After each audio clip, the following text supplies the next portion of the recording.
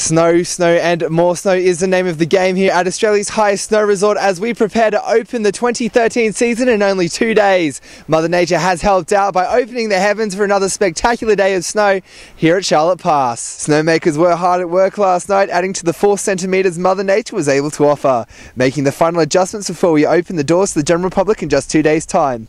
Smiles are wide here with the talks of the season to come, with light southerly winds meaning the cloud cover will hopefully remain into tomorrow, dropping with it more glorious powder. The resort is in tip-top shape as we look forward to welcoming the general public up to the pass so we can commence the festivities.